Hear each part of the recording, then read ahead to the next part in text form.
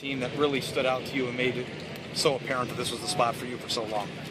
I mean, just making those relationships, especially with Jalen Marshall or Johnny Dixon. I mean, just being able to, interact with the players and see what their feel is for the school. Apparently, I mean, basically, it wasn't just based on them why I picked Ohio State, but that was definitely help. Yeah, I'll definitely come in and be like a Mike Thomas or a Noah Brown, definitely in their position, for sure.